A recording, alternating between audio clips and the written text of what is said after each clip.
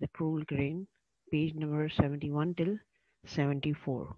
Okay, so just open up those pages in your book. The cruel crane. Okay, you have seen you can see it in the picture here. There's a picture here. You can first on the first page, on page number 71. See, this is the pond where the fishes are living. Okay, you can see the lotus. Okay, all the lotus are there. Okay, then come to page number 73. See, this is a crane. Page number 73. This is a crane, and you can see the lotus also there, and the fishes also there. Okay, and this is cruel crane, means cruel means zalim. Okay, means that crane is having no mercy on the fishes, and it eats the fishes. Now come. Okay, now page number 71 till 72. Okay, these are the words meaning here. You have to underline these words meaning here on these pages. Okay, um, the on the first line is spirit. Okay, spirit means soul. You can see it on your screen. The meaning is written here. The soul. Okay, then willow. Willow is a kind of tree. Okay, and lotus. There's lotus also. It is a kind of tropical water lily. It is a kind of water lily. Okay, then is pond. You know the meaning of pond. Okay, see on the screen the meaning, and please also underline these words there. Okay, a small body of still water formed naturally or artificially. Okay, then creatures means animals. Okay, then you have to turn the page, and you have to come to the next page. Okay, see on the next page this word cruel. Cruel is the on the first line, cruel. Okay, cruel means causing pain or suffering, or extremely unkind or unpleasant. Okay, a person who is very unkind and unpleasant. And heartless means, see the meaning of heartless there. You have to underline the word here and see the heartless meaning on the screen. Displaying a lack of feelings means that person is feelingless. That person doesn't have any feeling for anyone. Like यानी heartless means जैसे आप कह सकते हैं कि जिसके अंदर feeling ना हो किसी के लिए केयर की. Okay, they don't have the feeling of care or any like thing like that. Okay, then there's a word outwit. Leave one line, the next line is outwit. Outwit means get the advantage by using clever trick. Means by using some clever tricks you get the advantage of the other person. Okay, किसी का फायदा उठाना. Okay, outwit means उस किसी का फायदा उठाना चालाकी से. Then is prey. Okay, an animal that is hunted or killed for food. Prey means shikar. Okay, edge, there's a word edge there. Okay, you can see it. All these words are here in the first paragraph. They were now edge, ADGE, edge. Underline this word also. The outside area of an object or area means किसी area का जो बाहर का जो हिस्सा होता है या कोई ऐसा और किसी चीज की जो बाहर की जो साइड होती है यू कैन से उसकी लिमिट्स जो होती हैं that is called as. Okay, outside part. Then there's a word indeed. See it, this is in this word here, indeed. Wait, yeah, there's a word hid. Hid is also there, yes, below the edge. You can see in there's a paragraph, there's a, when the fish saw him they hid. Hid means put or keep out of sight, means छुप जाना. Okay, then you have to go to the second last paragraph, or say you can line is there. Yes indeed sir, indeed, without any question or truly, मतलब बगैर किसी मतलब किसी आप किसी से एग्री करें, you have to agree to someone. Okay, indeed. Okay, yes indeed sir means they were agreeing with the crane. Okay, now keep looking at the screen here. Now see what is in this story. I have written most of the story here in this paragraphs. Most of the story I have told it here. Okay, So what is the story here? Let me see. Wait a little bit.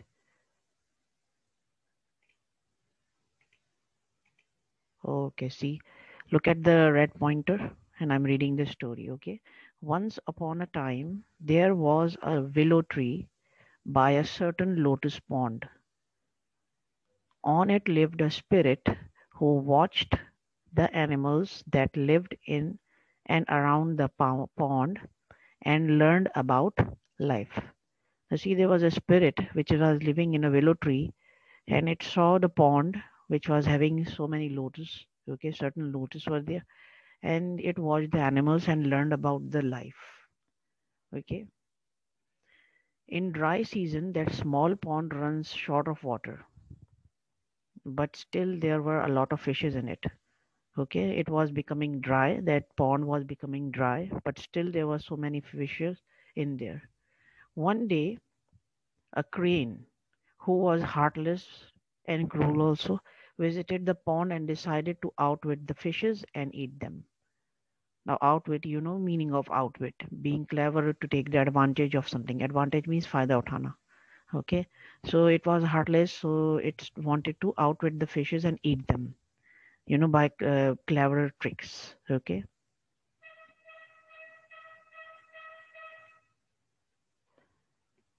when he was thinking on how to outwit them, now he was thinking that how to outwit them, a fish which was hiding under the lotus leaf asked the crane that what was he thinking.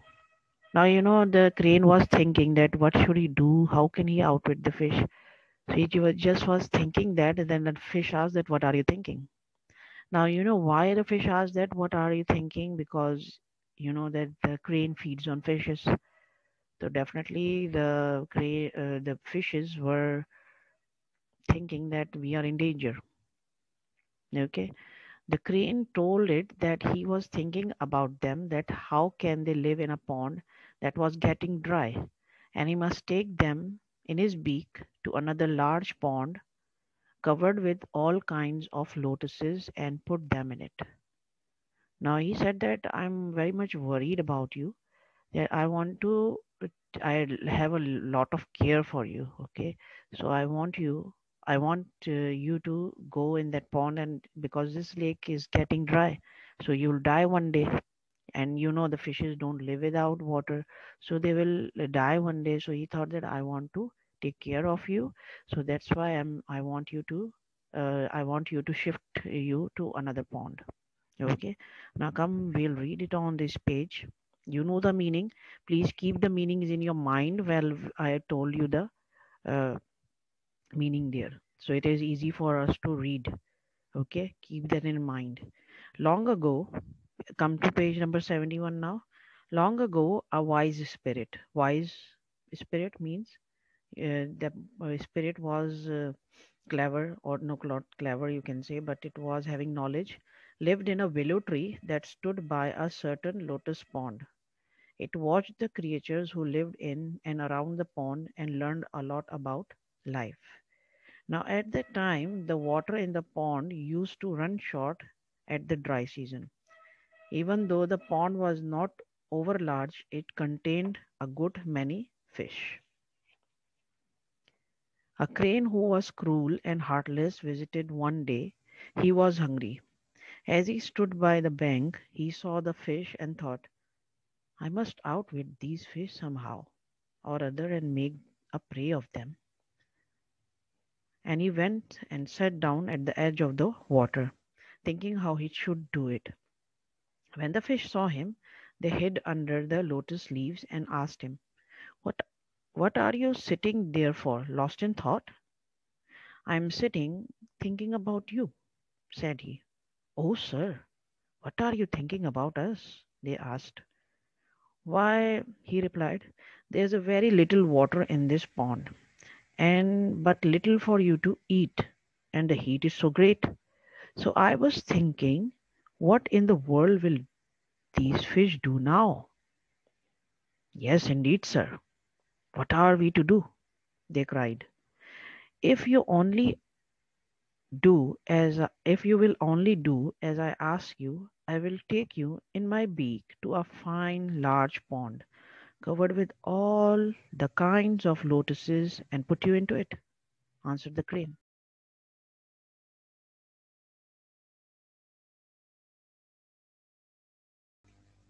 Okay, till 72 we have done. Now we are on page number 73. Okay, these words you have to underline on page number 73. See, you can have this, see that there's a picture there on page number 73. Okay, unheard.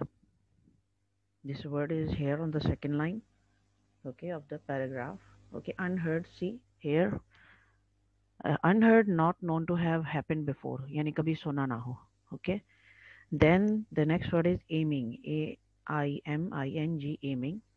Okay, leave one line and the word is aiming. Aiming means intend, means intend to do something, किसी चीज का इरादा करना या कुछ करना, इरादा रखना. Okay, then the next word is here, afloat. The believe is there. This word believe is here. See, it is on this second paragraph, second line. Believe means to consider to be true. मतलब यकीन रखना किसी पे, किसी की सच्चाई पर. Okay. Then there's a word afloat. Afloat is on the next paragraph. Okay. Afloat. Last line of the next paragraph, third paragraph. Afloat. AFLOAT. Afloat. Afloat means on the water. Okay. And there's a word ashore. Ashore means to the shore. Okay. Then come to page number 74. 74, there's a word glories. Great beauty. Okay. बहुत खूबसूरत. Okay. Then there's a word alighted. Okay. On the next paragraph, second line, alighted. Alighted means to come down from something. Okay. Then there's a word fork here on the one, leave one line on the next line is fork, FORK, fork. Fork, you know, you have seen fork, spoon and fork. In this way, there is a branch in the way of fork of the tree. Then there's a word struck. Struck is the past tense of strike. Okay, hit by force. किसी चीज पे जोर से मारना. Okay, then there's a word in the last page. This page, last line, bite. Bite means use the teeth to cut through something. But here, it is considered as bite hold. See, bite hold of you with my beak.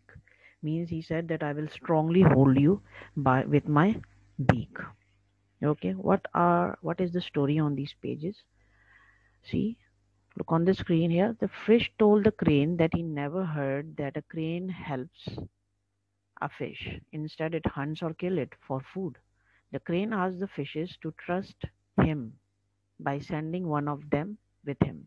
Okay, they trusted him by sending up one of their fellow who was large, blind of one eye, but can defend himself in case of any emergency.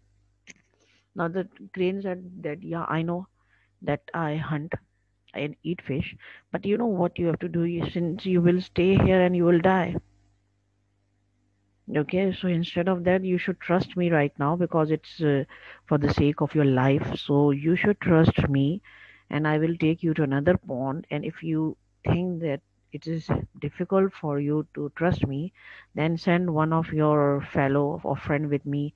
I will take him to that pond, show him that pond, and then he will tell you what how that pond is. Then I will bring him back here, and you will come to know. Okay, let's see. The crane took the fish with him, showed the large pond, and brought him back. They trusted him and allowed him to take all the fishes one by one in his beak to the pond.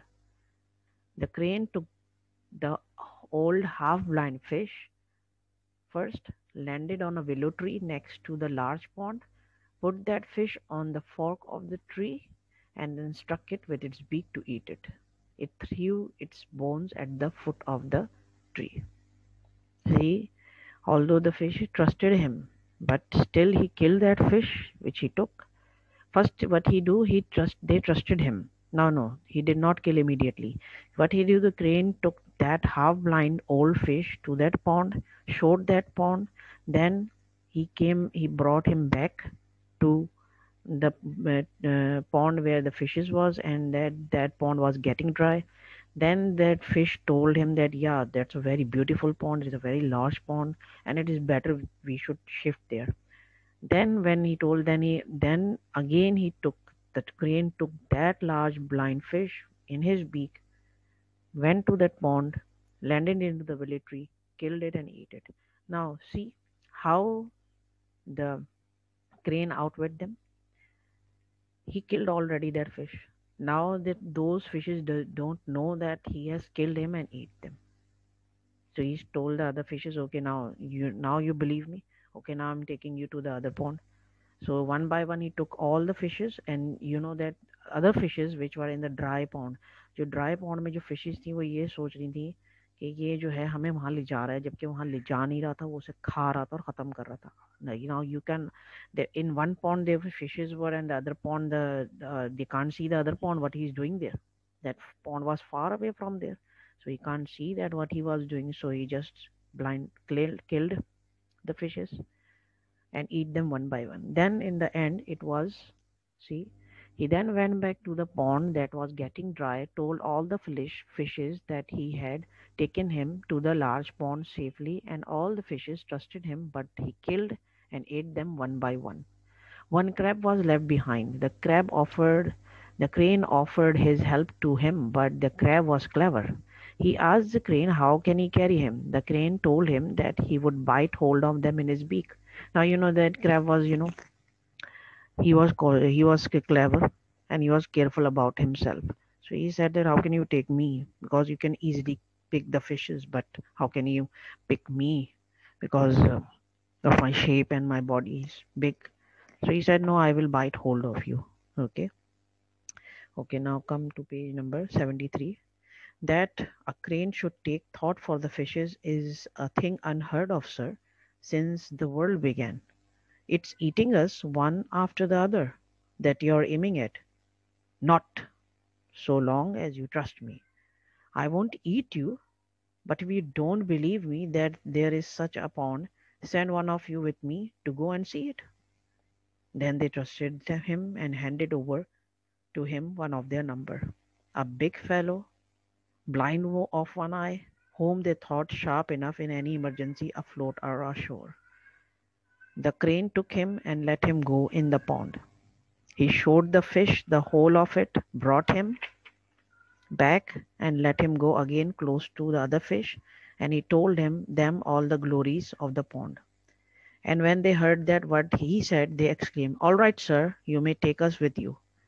Then the crane took the old half-blind fish first to the bank of the other pond, and alighted in a willow tree growing on the bank there, but he threw it into a fork of the tree, struck it with his beak, and killed it, and then ate its fish, and threw its bones away at the foot of the tree. Then he went back and called out, I've thrown that fish in, let another one come. And in that manner he took all the fish, one by one, and ate them, till he came back and found no more. But there was still a crab left behind there. And the crane thought he would eat him too, and called out, I is a good crab. I have taken all the fish away, and put them into a fine large pond. Come along, I'll take you too. But how will you take hold of me to carry me along? I'll bite hold of you with my beak. Okay. I'm giving you some work. You have to do that work. Okay. Copy it in your copy. Make the sentence by yourself. I won't expect